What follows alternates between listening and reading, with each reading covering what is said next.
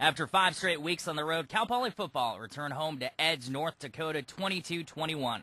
The Mustangs took an early 13-0 first-half lead before falling behind 21-13 in the second half.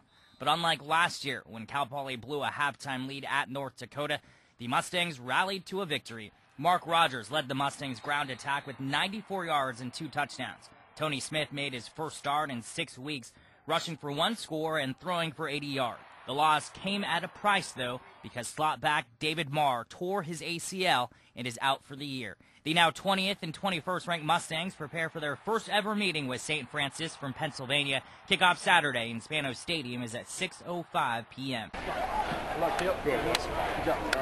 away. Thank you very much. Yes, ma'am. Thank you very much.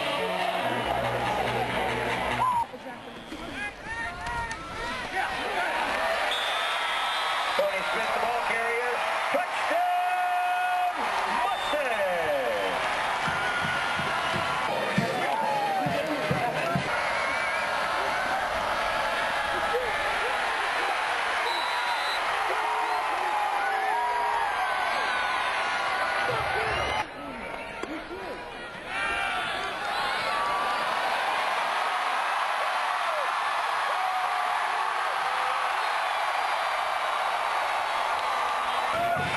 All day, let's go!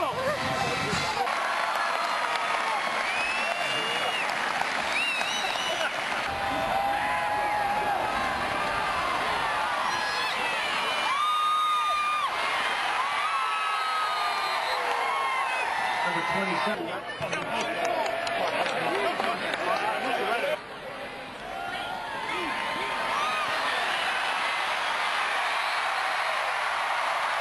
Rogers, the ball carrier.